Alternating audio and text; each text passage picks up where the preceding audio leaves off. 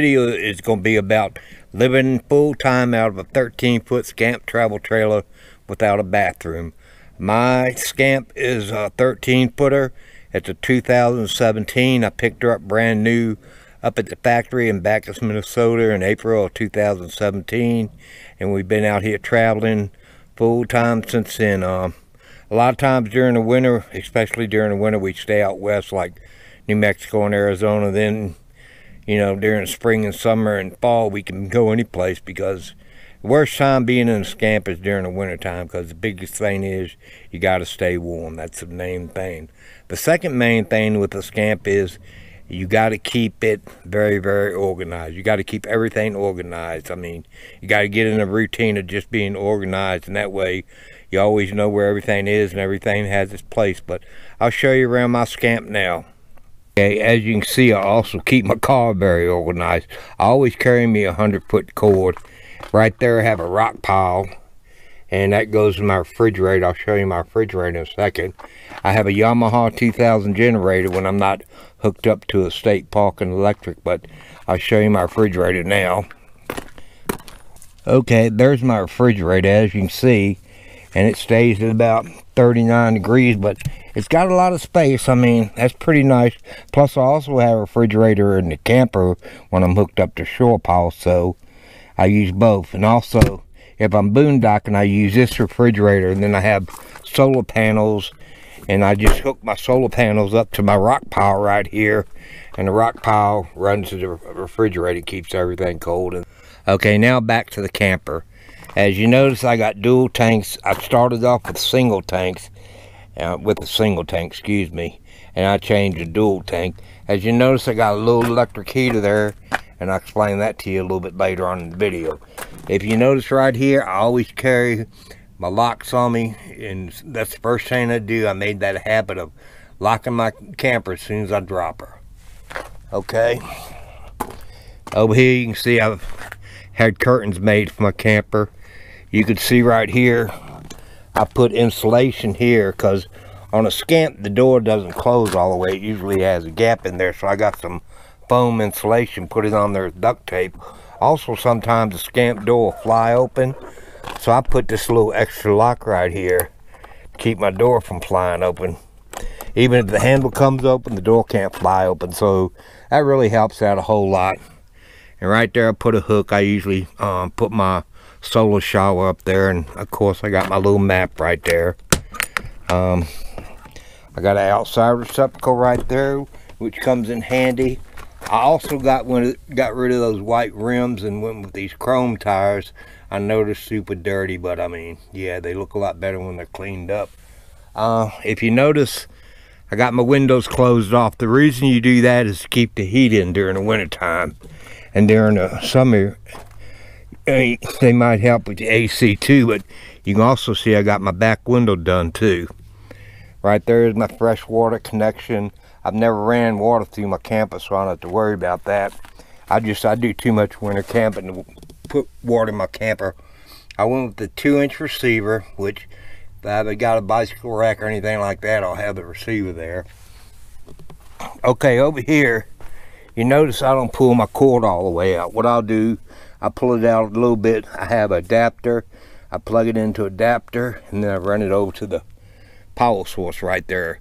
I also have an orange cord right there, and what I do with that, I run that to the front of the camper, and at night I use it for my heater. And if my rock pail goes, you know, loses power, I'll charge my rock pail with the electricity coming off the shore power right there. But the reason I do that is a lot of times when you pull the black cord out, it'll get cold, and then when you go to push it back in, it's a nightmare getting it back in. And I just found that this would be a lot easier. Excuse me. And as long as you have a heavy duty yellow jacket cord, the breakdown electricity, you're not going to lose any. So that's what I do. And then right here, of course, I got the coaxial if you stay in a private campground.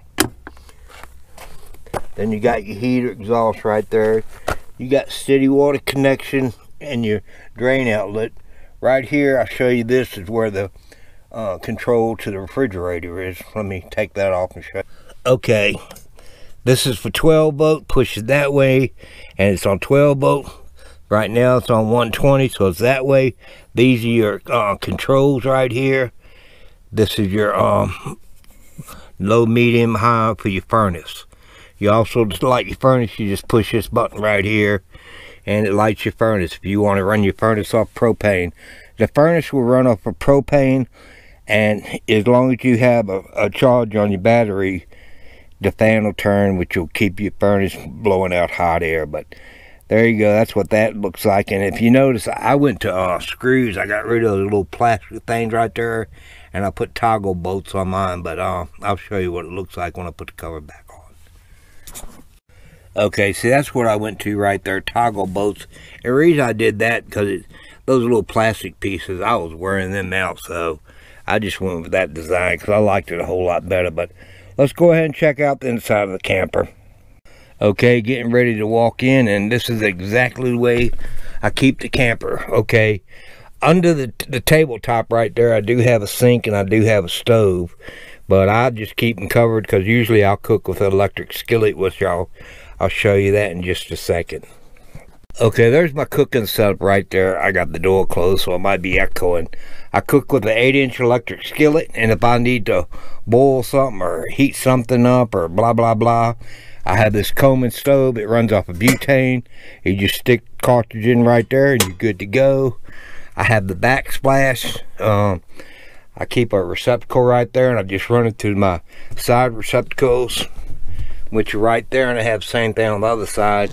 And there you can see my little man. He's always messing around. That's the case right there for the stove. But anyway, you can see I have my windows blocked off, and I'll show you. Basically, that's what it's going to look like on the inside. And I did all 3 of my windows because this is basically my sleeping area. This bed does come up into a table, but I've never done that. I just keep it down as a table. Underneath here, I keep my clothes. I got 3 of those cases right there. I also have a little Mr. Buddy heater, backup heater right there, but I just keep my bed down. I did put this is a 1-inch foam right here, and then also have backpacking foam right there, and that way it keeps me pretty comfortable on the bed. I have a TV right there, has a power antenna back here. I have a max fan right there. I have the AC right there. There's a remote for the TV, and there's my big AC. That AC will run you out of here. And as you can see, as long as you stay organized, that's kind of like my junk cabinet right there. And this is like my canned goods right there, and my spices right there. And this is my box stuff right there. Hopefully y'all can see that. I'm not sure if you can, but I hope y'all can. Then more spices. Okay, up here I keep my toiletries and my towels and washcloths, and that's about it. And then I got my front window. It does have a cover on it, and I'll put the cover on whenever I'm going down the road. Okay, I did install this table right here, and I'll move the junk off of it so y'all can see exactly what it does. Pretty cool table. It'll move around however you want to move it. You can move it in whatever direction. You can move it out of your way, or you can, when you're packing it up, I just push it all the way back right there. That's the name brand of the table. I just have it bolted right there. Put a backup plate in there, and yeah, that's my table. It's mostly I use for computer work and stuff like that. This here is a closet. I just put shelves in it, and up top I keep my pots and my pans and all that good stuff. And this is just my water, my coffee, and stuff like that. And then below it, down here, that's where I keep my poop bucket. And you know, that's a view of my 13-foot Scamp Travel Trailer that me and little man been living in for almost 5 years now. And I pull it with Subaru 2.5 motor. My car's got like 222,000 miles on it now. We've done some boogieing around the country the last 5 years. But if you enjoyed this video, I hope it helped you out a little bit. I hope it showed you what the inside of Scamp looks like. Overall, there, you know, for one person, it's a pretty good camper. I mean, I don't know if I could do it 2 people unless I really like that person a whole lot, but for one person, it's a great little camper. It's solid fiberglass, so there's no upkeep on it. I mean, you got to keep the caulking on the rivet caps and all that good stuff. But other than that, I mean, I haven't had any problems. I mean, the first 6 months I had to work out all the kinks and stuff, but once I worked kinks out, everything's been fine ever since. I did paint it. That's not the natural color of the Scamp. The natural color would be this right here. That's the only thing in here that I haven't painted, but overall, I like brightness, so I painted it all brightness. Oh, I forgot a couple things. This is like my silverware drawer right there. Okay, this is my refrigerator. And you can see it's pretty good size refrigerator. It works super good, it really does. I put these baby straps on it. Let me show you this one over here. I put these on it right here, so when you're going down the road, your doors can't fly open. Also, I have put backup plates on the back of my hinges here. I put inside backup plates, and I've also gone to longer screws. I also installed this right here. I also changed the lights out, LED lights. As you can see, both of them LED lights. Last time I went up there, I got Jarrett changed them out. You can tell I like electric because I like my electric coffee heater. And right here is where I keep all my cleaning supplies. Hopefully y'all can see that. And then right here I keep my soap, my dog shampoo, my condition cleaning. But that's my heater right there. But other than that, that's my Scamp Travel Trailer. I know I jumped around a whole lot because, yeah, it's getting a little warm in here. But there you go. That's my Scamp Travel Trailer. Her name is Janie, and she's going on 5 years old come April. And I travel with my little Yorkie little man. That's my little man, and we've been on the road for about 5 years now. So once again, I hope that video helped you, and if it did, give me a thumbs up. Please subscribe. I'll see you down the road.